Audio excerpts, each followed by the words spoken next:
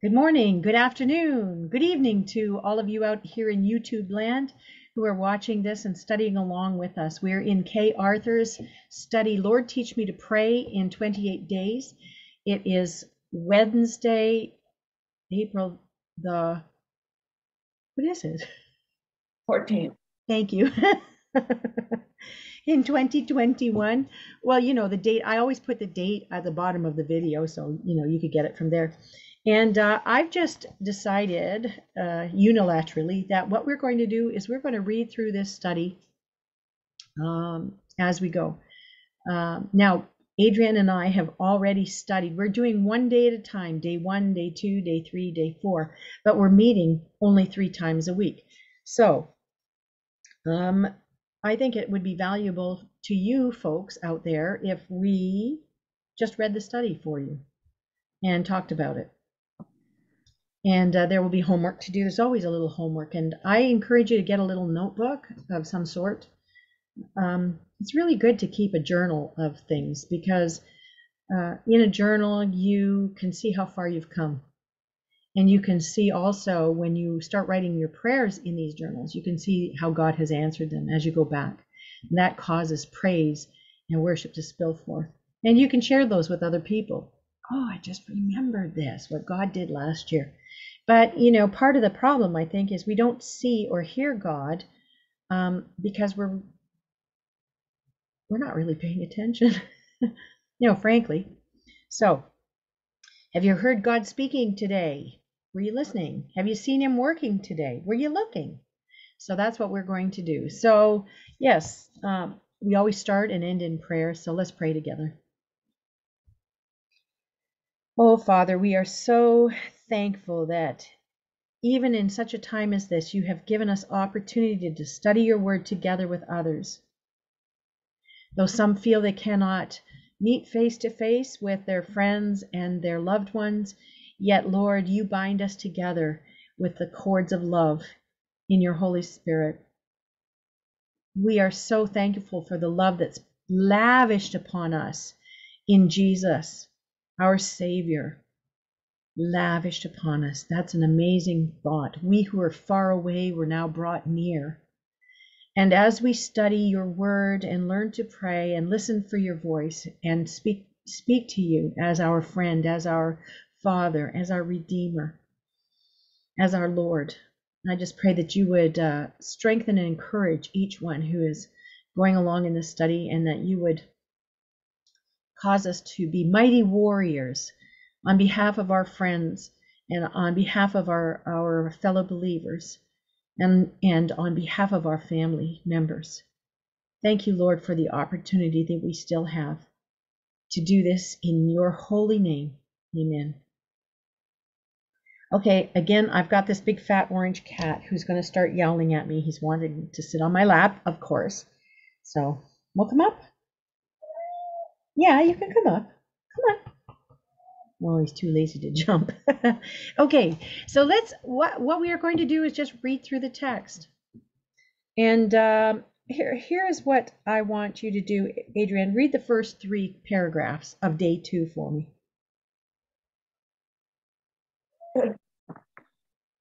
As we discussed yesterday, Christianity is a relationship. Good communication is essential to all such relationships. In any relationship, it is essential to listen, hear, and understand one another. Communication begins with God. He is the initiator of our salvation, and he does that by getting the good news of the gospel to us through his word and through his people. The Apostle Paul defines the gospel or good news in 1 Corinthians 15, verses 1 to 8, which I did stop and read. Do you have it with you? I should have my Bible handy so I can get it. Yeah.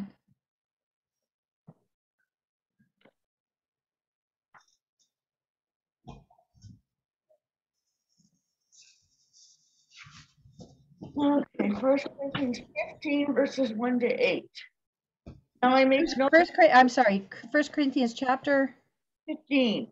Okay, sorry, 1 to 8. Yeah. Good.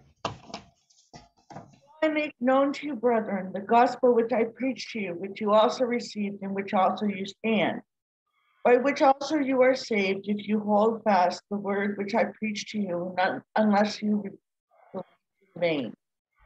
For I delivered to you as of first importance what I also received, that Christ died for our sins according to the scriptures, and that he was buried, and that he was raised on the third day according to the scriptures, and that he appeared to Cephas, then to the 12. After that he appeared to more than 500 brethren at one time, most of whom remain until now, but some have fallen asleep. Then he appeared to James, then to all the apostles. And last of all, as to one untimely born, he appeared to me also. Good. Thank you. Keep going. Okay. And then it's briefly condensed the good news according to the scriptures. Jesus died for our sins and was buried, verses 3-4. And he rose again on the third day and was seen by many, verses 4-8. Good. So continue. Okay, let's think about this good news for a few minutes. God sent his own son, his only begotten son, born of a virgin, and therefore without the sin that human has at birth, to die for our sins, yours and sins and mine. Go ahead.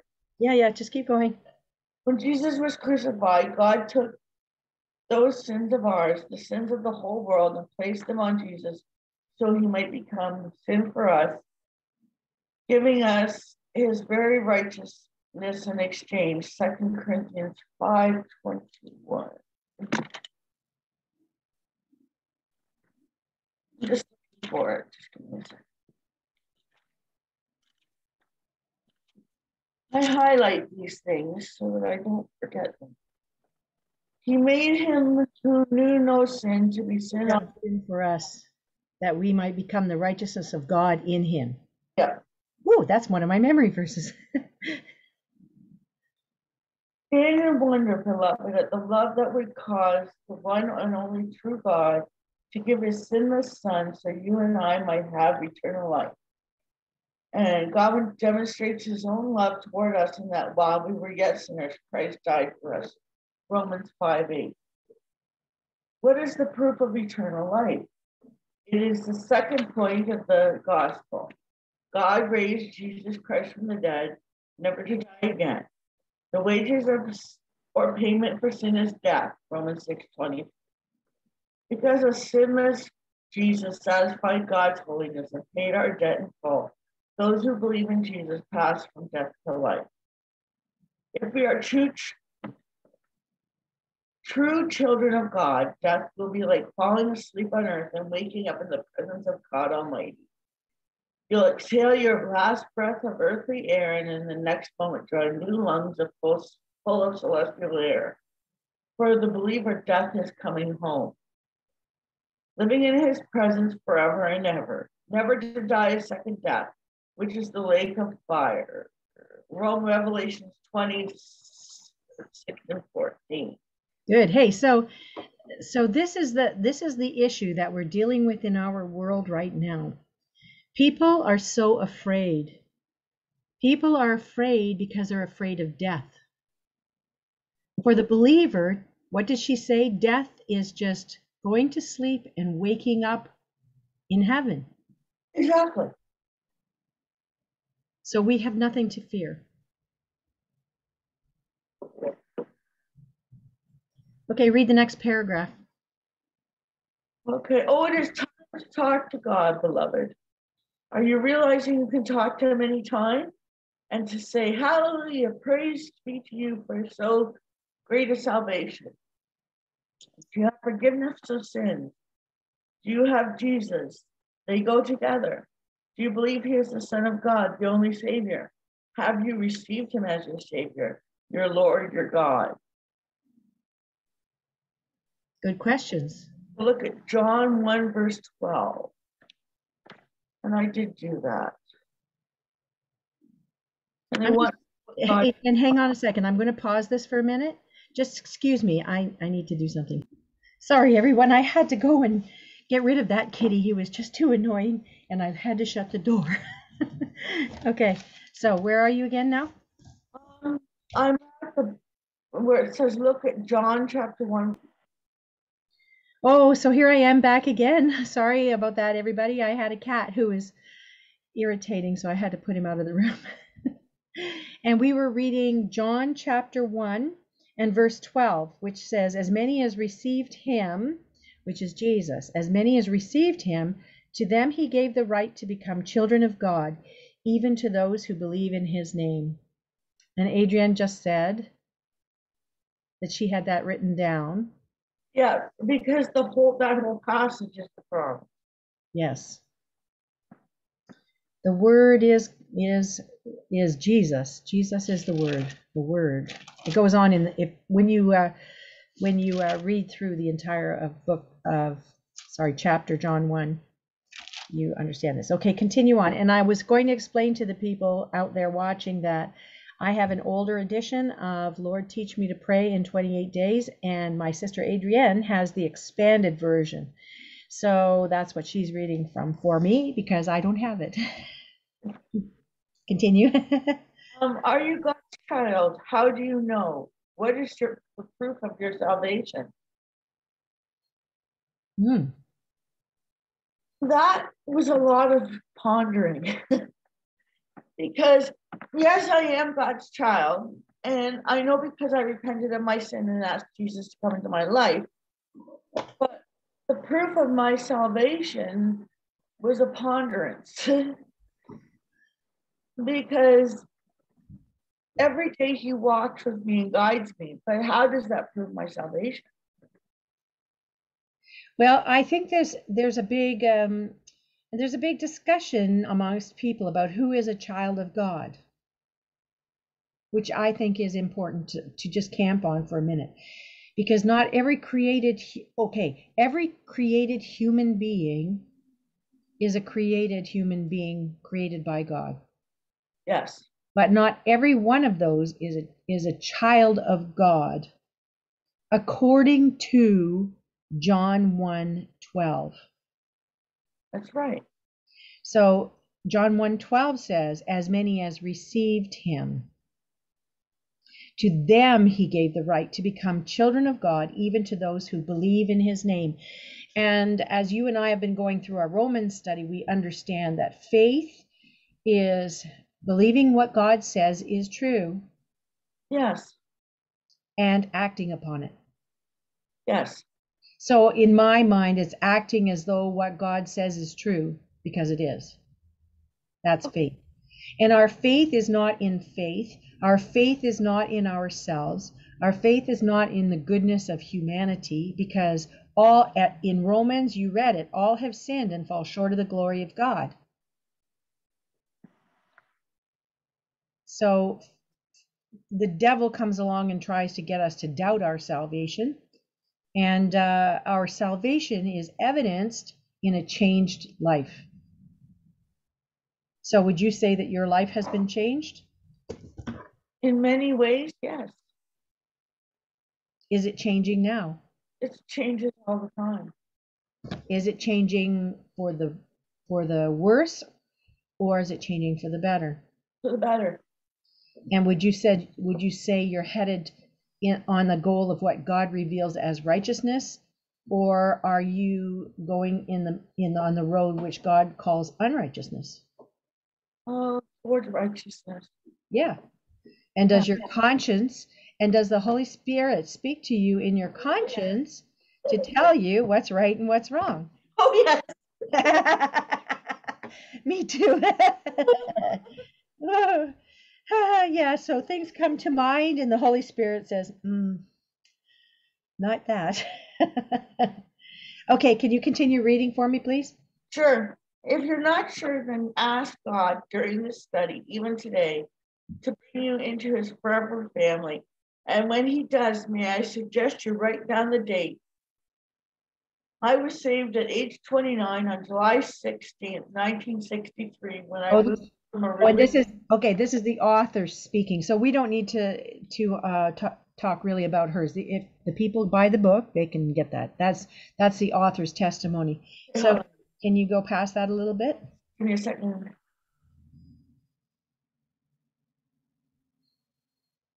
Okay, now then look at one more important thing in 1 Corinthians 15, 1 and 2. 1 Corinthians 15, that's second, I'm going to read this.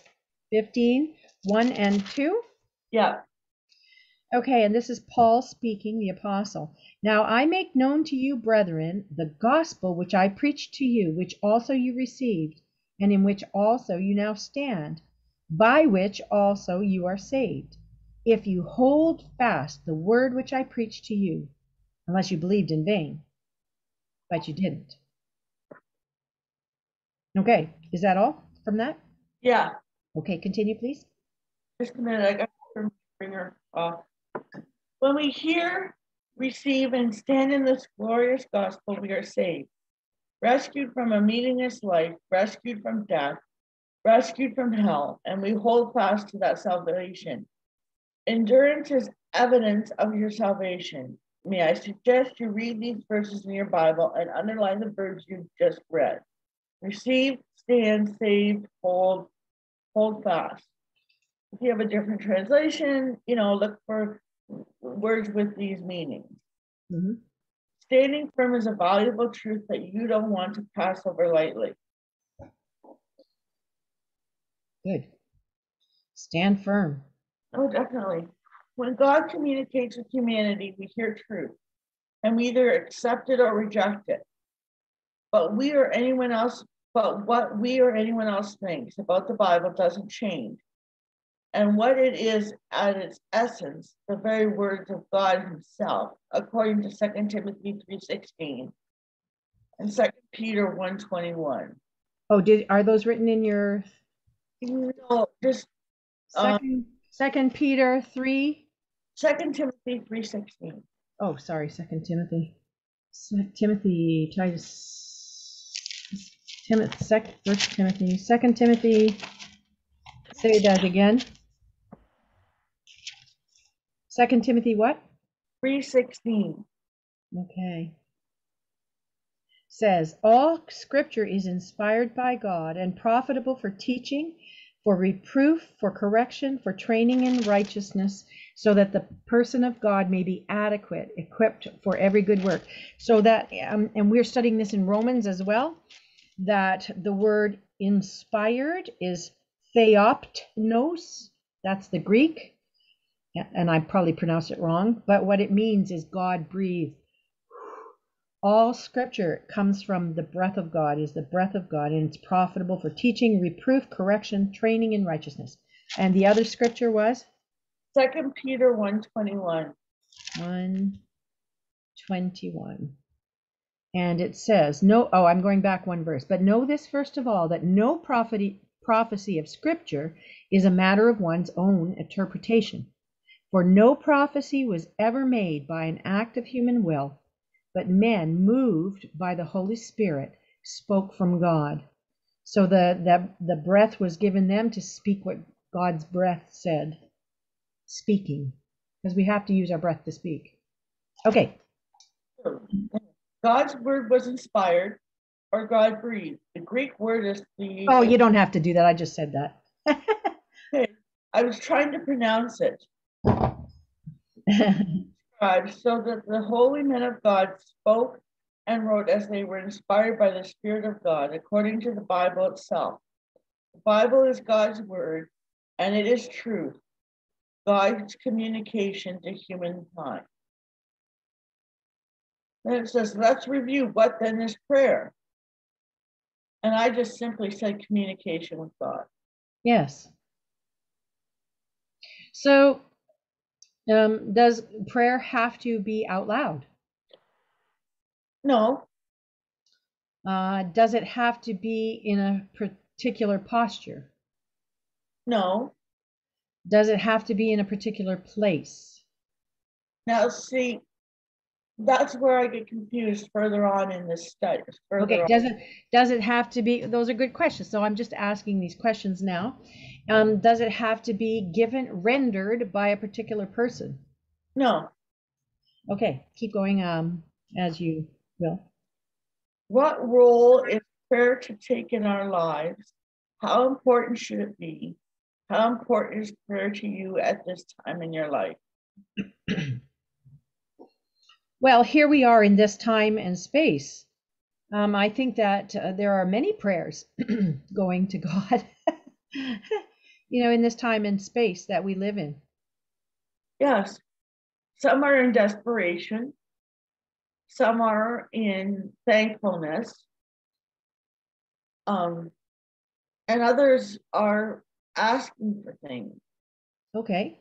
And I don't mean things for themselves, but for God's will to be done, etc. Yeah. Well, I'm asking God for a greenhouse, so.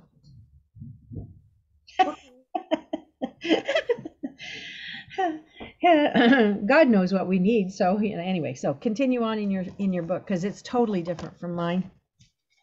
So I basically said we should pray. We should pray daily, and we always need to be in communication with God, so that He can guide us. As for me, I struggle to pray at times because I never know what to say, and I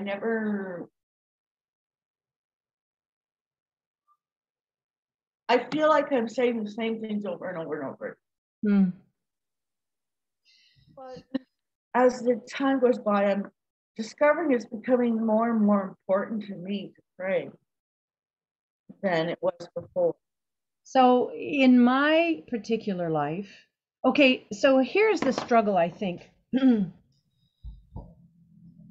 and I grew up in a household that prayed, but we never heard people speak out loud prayer, except at mealtime. Yes. Well, maybe you did, but I didn't. No. It was mostly at meal times.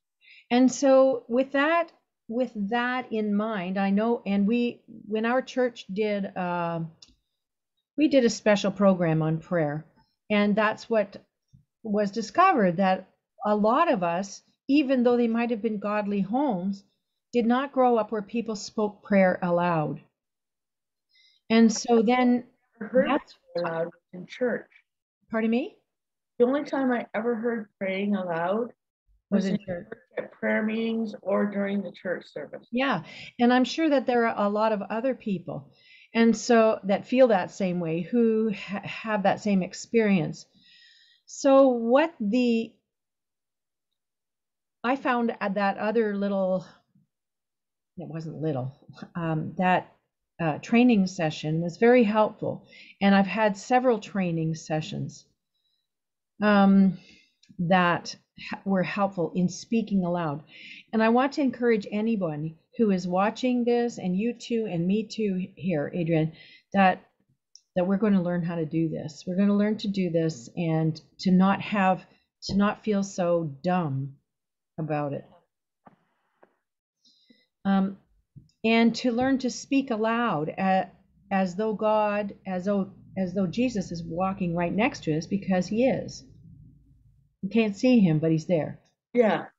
So it's the familiarity, I guess, but I think, we're going to learn this in the study as we go through, that the prophet Daniel prayed 3 times a day, and that was his habit.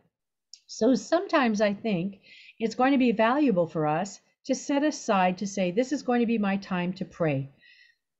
For myself, just to let you know, I find it much easier to write down my prayers. I think things through, and I write down my prayers as I study. So it might not be a great long prayer, or it might be a prayer almost like a psalm of praise, from what I'm reading or from what the Lord is teaching me. And sometimes I'm just walking in the orchard and just telling God how beautiful the world is today, and listening for his voice to hear if he has anything to speak back to me that I've been studying, because we do study the scriptures so that we can hear God's voice. Continue in your reading, will you, for us? How often are we to pray? Look up 1 Thessalonians 5:17 and answer the question from the Word of God. Okay, just wait, hold on. You gotta let me look up 1 Thessalonians 5. First, there's second. 2 Thessalonians 5:13? 17. 17, oh, okay.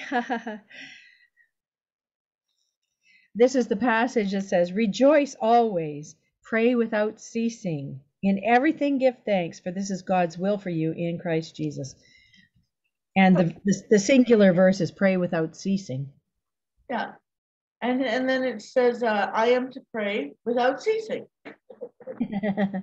That's easy. Mm-hmm. What does this really mean? That I am to stay on my knees in a specific place, doing nothing but praying? For heaven's sake, no. Note, I said, for heaven's sake. We must be about our Father's business, and that requires us getting out into the world and not only offering others the word of truth, but also showing them by our lives how life is to be lived out in circumstances just like theirs.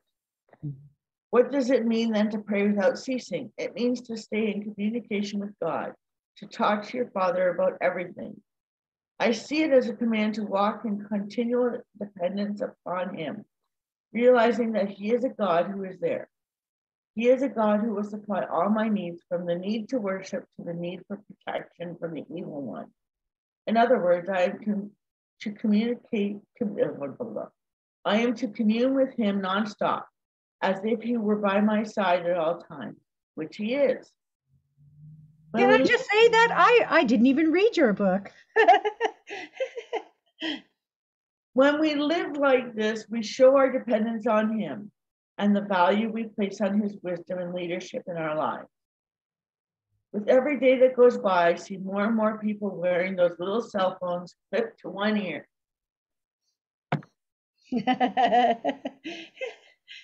not so little anymore. Yeah, I know. I'm sure you've noticed. Yeah. It used to look so strange and unusual, but the practice is becoming more common all the time. You see these users of many cell phones seemingly talking into empty space, and when they look your way, it's as if they're looking right through you. Walking around with a phone clipped to your ear, however, doesn't mean you're always talking, but it does mean you can be connected at a moment's notice, wherever you are, whatever you're doing. When you see those ear-clipped cell phones, let them remind you to stay connected with God, to not only talk to Him about everything, but also tell Him throughout the day how much you love Him, need Him, appreciate Him, and depend on Him. So to pray without ceasing is to stay connected. Mm-hmm. Okay, when Jesus was with the disciples on earth, He was our living example of how God intended for us to live. When Adam failed to do and be in the Garden of Eden, Jesus, the last Adam, which is from Romans 5:14 and 1 Corinthians 15:45. In case you want to look it up later. Huh? In case our people want to pause, say that and look that up in their own Bibles, say those references again. Romans 5:14 and 1 Corinthians 15:45. Thank you. Those who became Jesus' disciples not only heard His teaching on the importance of prayer, they also observed it in His life. After Jesus prayed in a certain place, one of His disciples said to Him, Lord, teach us to pray. Ah. Oh, what precious words those are to me. Can you guess why? Because they show me that prayer is a skill that can be learned. If prayer is a skill, then it's something I can develop with time and practice. And that gives me great hope. Yes. Yes. So just like you and I and those who've come along with us are learning to study the Bible inductively, learning to let Scripture interpret Scripture and to be good observers of what the text is. That's a skill that we're learning. So is prayer a skill to learn? And because a lot of us, there are many people who were not raised in Christian homes and they never heard any prayer except for, oh God, you know, or in a swearing kind of way. But there are also those of us who were raised in Christian homes whose people's prayer lives were so private they didn't come out of their mouths. Yeah. And I'm not criticizing that or anything. It's just the way it is. So we do not feel confident in prayer as a result. We heard a lot in our childhood, a lot of flowery prayers of these and thous and thinkest that. Well, maybe by the time you came along, you probably didn't hear those kind of prayers, but we thought that's something that you learned in the seminary, in order to become an elder or something like that, or a preacher. Okay, what else is on there in that? Oh, I'm still done, not even done yet. Okay, how many pages is that, by the way? Oh my, that's a lot of pages. Okay, so I'm going to shorten things up here. Because, yeah. Pardon me? I have still got 1, 2. Oh, 3. forget it. Because what we want, mine is much shorter. and I think I'm going to get the other book ordered in. What I was going to say, though, however, is that in Luke chapter 11, verse 2, the disciples said, Lord, teach us to pray, which what we were just talking about now is that it's a learned skill. So I'm going to read this passage of Luke chapter 11, verses 1 to 10. And what we're going to think about is why Jesus chose that illustration that he uses. Okay, here it is. And it came about while he, and we're talking about Jesus, was praying in a certain place. After he had finished, one of his disciples said to him, Lord, teach us to pray, just as John also taught his disciples. And he said to them, when you pray, say, Father, hallowed be thy name, thy kingdom come. Give us each day our daily bread, and forgive us our sins, for we ourselves also forgive everyone who is indebted to us, and lead us not into temptation. So let's do it the way we learned it. Our Father, who art in heaven, hallowed be thy name. Thy kingdom come, thy will be done on earth as it is in heaven. Give us this day our daily bread, and forgive us our trespasses, as we forgive those who trespass against us. And lead us not into temptation, but deliver us from evil. For thine is the kingdom, the power, and the glory forever and ever. Amen. Now, I don't think the last bit is in every translation or in every book, but every gospel, but that's the way we learned it in school when I was in school. And he said to them, suppose one of you shall have a friend, and shall go to him at midnight and say to him, Friend, lend me 3 loaves, for a friend of mine has come to me from a journey, and I have nothing to set before him. And from inside he shall answer and say, Don't bother me, the door's already been shut, and my children and I are in bed. I can't get up and give you anything.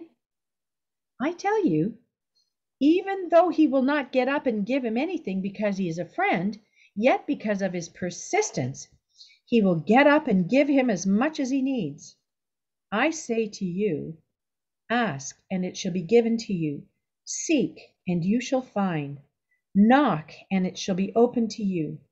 For everyone who asks receives, and he who seeks finds, and to him who knocks it shall be opened. So in my book it says prayer is not easy. Prayer is a discipline, and discipline requires persistence. In this passage, the verbs ask, seek, and knock are all in the present tense in the Greek, which implies continuous or habitual action. So that means keep on asking, keep on seeking, keep on knocking. And I think that is maybe where you are having, and I have a problem. We think that we think we're repeating the same things over and over again. Yeah. So why does Jesus tell us to keep on asking, keep on seeking, keep on knocking? Why doesn't God answer our requests the first time? Do you think that maybe it is to keep us in constant communion and to teach us persistence in the process? Here's a prayer that's written in my book. Oh Lord, to be honest, I'm overwhelmed. I really wonder if I'll ever be able to pray like Elijah. But Lord, I want to learn. Teach me how to pray. Teach me the effective prayer of a righteous man that avails much. I'm going to ask and ask until it's mine. I know it's your will. Thank you, therefore, for hearing this prayer, and I ask in the name of your Son. Amen. So that was day 2, and you have a lot more in your book. 3 as well. Pardon me? That was day 3 as well. Oh, that was day 3 as well. Okay. So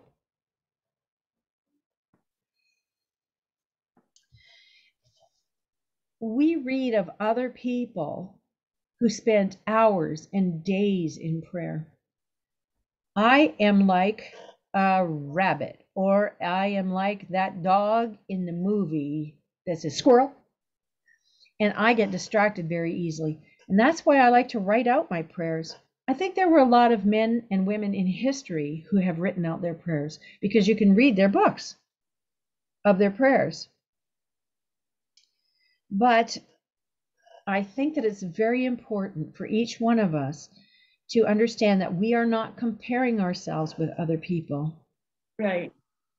We are developing our own prayer life with the Lord. And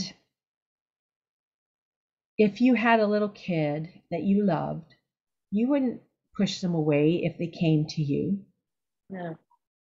And that's how our Father is with us, our Heavenly Father. So the way that discipline works is bit by bit, little by little, over time. I know this as a musician, you develop skills bit by bit, little by little, over time, with a lot of repetition. So those disciples had seen Jesus praying, and they knew he knew how to pray. So we're going to the expert, the Lord Jesus Christ, the Word of God.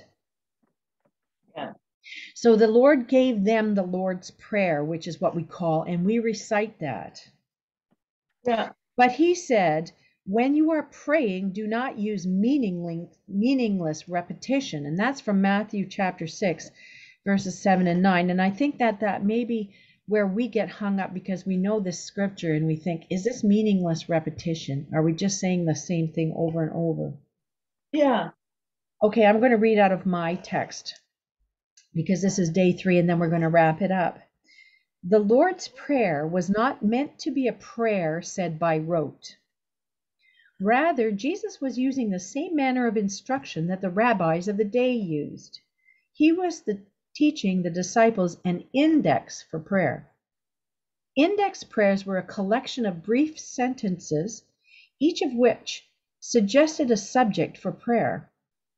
I believe, as do others, that the Lord's Prayer states for us in topical form the ingredients necessary for effective prayer.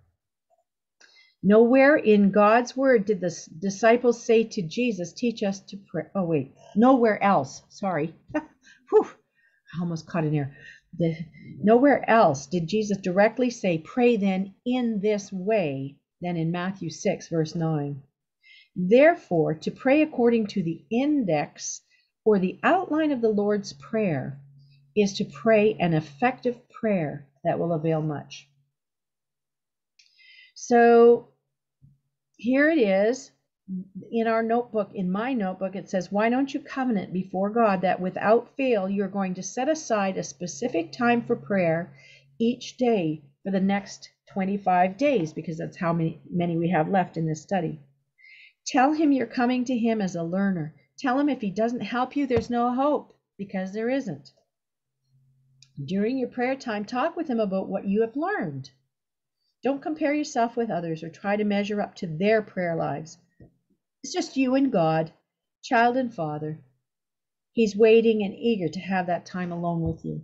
So this is where our journals are going to be very, very important. And in my book, there's a place to write notes.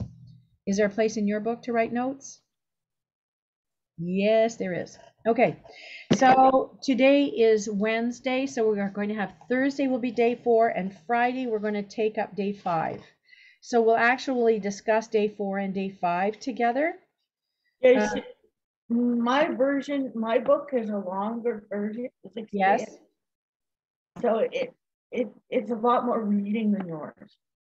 Okay, so you got a lot more reading than I do.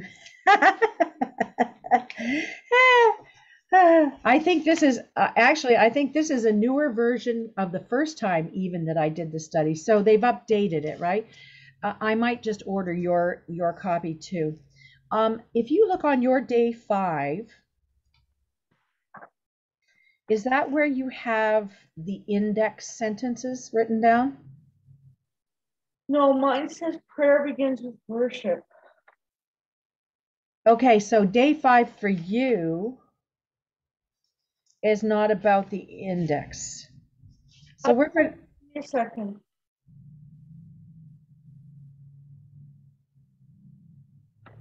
I'm definitely going to get the expanded version. Okay, so I just want to sign this off for the people who are watching us on YouTube. We're, you know, this study is just us being real, being sisters in really, and sisters in the Word and in Christ as well.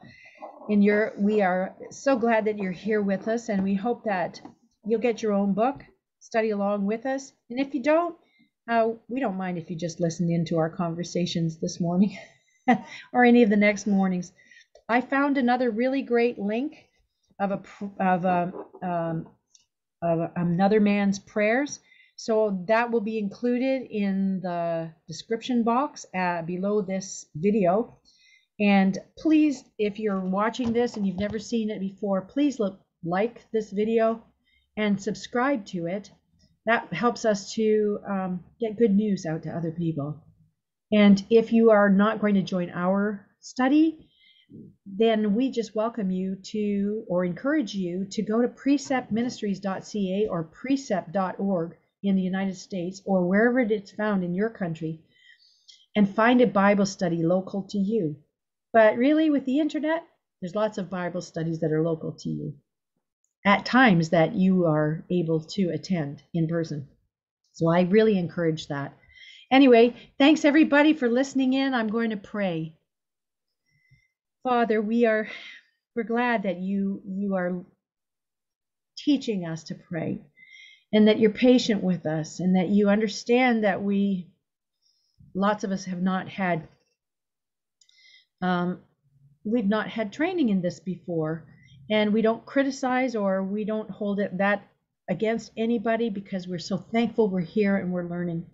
And so, Father God, just remind us of your presence in all of the tasks that we have today, and remind us that we can talk about all of this with you. Whether we are watching some kind of news article, we can discuss that with you right out loud. And there's no one to criticize for it. And as we go about our day and we have some disappointments, we can talk about that with you. Or when we have some wonderful joy, we can talk about that with you as well. And Father God, I'm just trusting that you are making us into great, effective prayer warriors through this study. And we're just hoping in you and trusting in you to do that in us for the praise and glory of your name. Thank you, Jesus. Amen. All right, you guys, see you next time. It will be Friday, 11 o'clock. If you want the YouTube link, go to my website, luanneashe.ca, and fill out a form, and I will send you, and you can sit in live with us. See you next time.